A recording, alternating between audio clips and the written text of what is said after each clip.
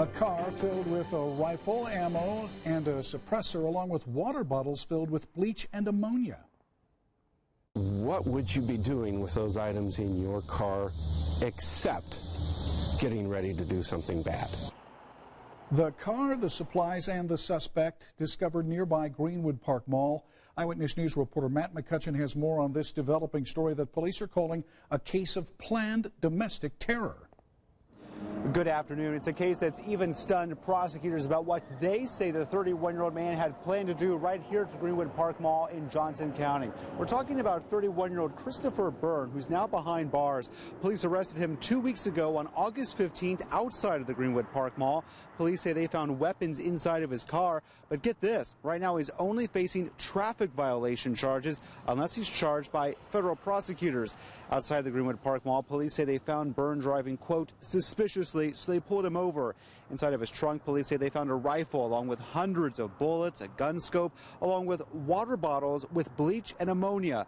Investigators say the chemicals in those bottles, if combined, could form a toxic cloud or pose some type of explosive danger. He lived in the South Side area with his grandmother in a community that neighbors describe him as quiet and that he kept to himself. Johnson County Deputy Prosecutor says the ATF is now putting together a case to take to federal prosecutors. Well, these are some pretty strong allegations. The question remains about Byrne's motive.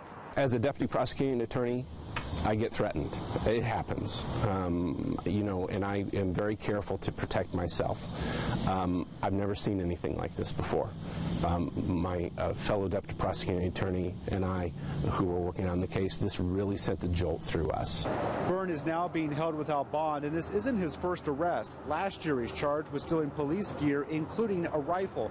Again, right now he's only facing traffic charges, but again, the case is expected to be turned over to federal prosecutors. So at this time, there's no initial court date set, while people here in Johnson County continue to learn more about these charges while the investigation continues.